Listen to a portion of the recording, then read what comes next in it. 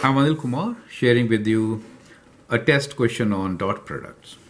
The question here is, determine the value of k so that vector u 2, 5 and vector v, which is k minus 4, are perpendicular. You can pause the video, answer the question, and then look into my suggestions. We want the dot product to be 0 if these two are perpendicular, right? So that's the key. So perpendicular really means what?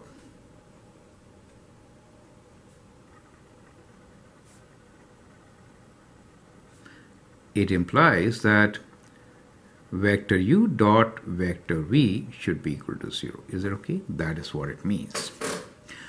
Now let's try. So we have vector u as 2, 5 dot vector v is k minus 4, and we want this to be 0. That is 2k minus 4 times 5 is 20.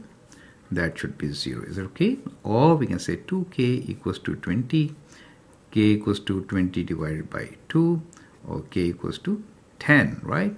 So what we get here is that the value of k is 10. Do you see that? That's how we'll find solution of such questions.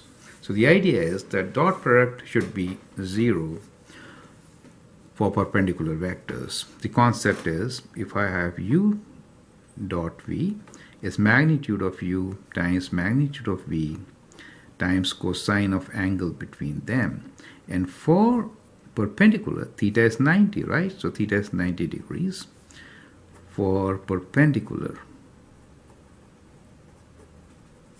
vectors, correct? So we can write this as magnitudes of v and u, cos of 90 degrees. Cos of 90 degrees is 0, so that results in 0. Is that okay? 0 times anything is 0. Is that okay? So even if u and v are non-zero vectors, their dot product can be 0 provided the angle between them is 90 degrees. So that is a concept which we have used here to find the value of k. I'm Anil Kumar, and I hope that helps.